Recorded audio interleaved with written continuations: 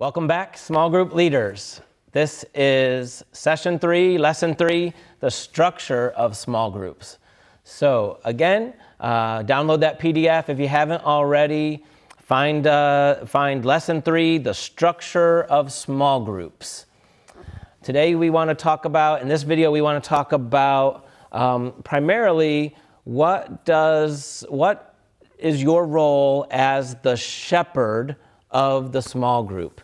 You'll notice right here in our introduction it says a healthy church is defined primarily, let me highlight it here. A healthy church is defined primarily by its relationships. And we could say the same thing, we could say it this way. A healthy Christian is marked by healthy relationships. You can't say, your group can't say, as a leader you can't say, no Christian can say, I am growing in Christ, and yet all their relationships are a train wreck. That just doesn't work. To grow in Christ is to grow in love, and to grow in love is to be able to relate to others and care for others and serve others and be kind to others and all of those beautiful things that Christ pours into our lives. And so our relationships within a church reveal how we're doing as a church. In a small church, it might be easier for everybody to just kind of know each other and be connecting and growing together. But as a church grows bigger, for the sake of impact, the church also needs to grow smaller for the sake of intimacy, for the sake of relational growth and relational healing. And so that's what our small groups do for us. Our small groups serve as the structure to ensure that people are cared for, that they are growing in their relationship with Christ. Small groups are the trellis, if you will, for the growing of the vine of our relationship with Christ. So the vine is growing. It's just going to kind of go all over the place unless we give it a little trellis, we give it something to grow along. And that's how we see small groups, as that place where people can learn how to love and care and confess even, and they can come together and grow in holiness. Okay, so what is your role in all of that as the leader? You are the shepherd of the small group. You say, what? I didn't know I was signing up to be a shepherd. That kind of sounds like being a pastor. And you're right. Small groups should be the front line of pastoral care, shepherding care. You are going to know things going on in the lives of the people in your group probably long before I do as the pastor of the church or any of the pastors do.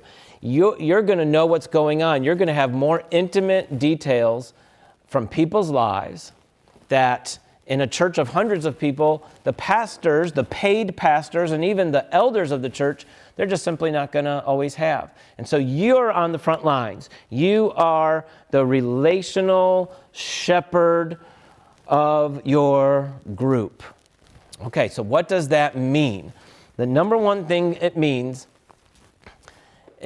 now that I've scared you and kind of set you up on a pedestal, the number one thing that means is that you are sending people to God, sending people to God, sending people to Christ. They're going to come to you. Send them to God. They're going to want you to solve the problem. They're going to look for answers from you. You don't have to have all the answers. That's what this is all about. We are the shepherds of the great shepherd, Jesus. We are the under shepherds. And so what does that mean? We're constantly pointing to him. We are getting our group members to relate to God. That is our goal. That's your takeaway from this lesson, from this video. If you don't hear anything else, hear this. Your job as a small group leader is to get people to relate to God, to go to God. Say, for example, people come into your group and all they do is complain and vent, my wife, this and that, my husband, my boss, my mom and dad. And that's week after week after week. It's not like once in a while. Everybody kind of needs that once in a while. But week after week after week. What is our strategy as a leader? Our strategy is to show that person that they need to take all of that complaining, all of that anxiety, all of those fears, all of that to God. Take it to Christ. So that when they start coming to group, they've already taken a deep breath. They've already vented with Jesus. So now when they come to group, they don't come needy. They come ready to give, ready to pour out. This is our job as the leader, is to get people to relate to God. It can sound cliche, but sometimes you have to look at the people in your group and you have to say, have you prayed about it? Have you talked to God about it? Have you taken it to God? And so, again, maybe that's not the very first time they come in. They've had a bad day and that happens, or there's been a tragedy in their life. Oh no. And obviously when they come to group, there's probably going to be some venting. There's going to be some crying. There's going to maybe be some anger. But for that happening over and over and over again, we want to teach people. You go to God. We take it to God. We want to so letter A, we want to get people to deal with God. That is the challenge of our group, the challenge of our leadership, that we want to show people that they can take their life in front of the throne of God. Because why? Because that's where real change happens. That's how people actually change. Small group is not going to change people's lives. God is. Small group leader, you are not going to change anybody's life. Jesus will. And so how? Only if you are constantly pointing people to Jesus, pointing them back to the gospel, pointing them back to Christ. And so that's the purpose of our groups. That's your purpose as a shepherd, as a leader, is to get those sheep to line up behind the good shepherd and to follow him and to look to him and to let his grace sustain them. We want to teach people that they can take anything to God, the joys and the sorrows and even the sins and the sufferings of their lives, that they can bring all of that to Jesus. Let's look at the next page. As the leader of my group, letter B, I'm a facilitator. So I'm not there to teach a lesson. In fact, I'll be honest with you. Sometimes as a small group leader, I try not to over-prepare for my small group. I'll make sure I've read the passage, or I'll look at the questions ahead of time. But I'm not spending hours and hours prepping some big Bible study for my group. I'm not doing that because I'm a facilitator. I'm gonna take my own personal life to God and draw from the text. I try to answer the questions myself personally. I'm not trying to anticipate everything that everybody's gonna say in the group. I want to be able to go into the group and say, okay, here's how I have taken my life to God, my sins to God, my struggles to God, my successes to him, so that when we come together, I can share that with my group, and I'm not coming looking to vent or complain or just be that consumer that we've been talking about so much. So I'm a facilitator. I want the scripture to speak for itself. I want you to discover the truths of scripture yourself. I'm not spoon feeding in the group. I'm not, listen, sometimes in group, this is the worst thing about a group. Here's what's going to happen. You're going to ask a question. You're going to read the question. Silence. Crickets. See how terrible that is? You wanted to fast forward me, didn't you? To get past that silence. And it was like 3 seconds. In your group, that's going to happen. You're going to ask that question. Nobody's going to have an answer. That's okay. Let the silence play out. Let the people look. Encourage them. Look at it again. Read it again. Let's all read it again. until we draw out the answer from the verse. 1,000,000 times we've read a scripture in my groups. We've read a scripture and we've looked at the question, and people jump in with these quick answers, don't they? They got answers, but they're not answers from the verse. They're not answers from the actual scripture that we're looking at. I could just receive those answers and say, okay, they talked, and move on. Or I can say, no, that didn't come from the verse. Look at the verse. Don't just tell me what your head thinks. Don't just tell me what's on the top of your head. Look at the scripture. Let's look at the scripture together and dig it out. And so we're letting them explore the scripture for themselves.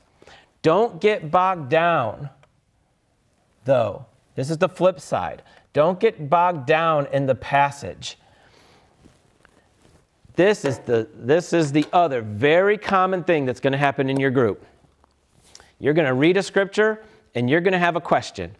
And it's going to be a good, solid, like, what's the gospel, what's grace question.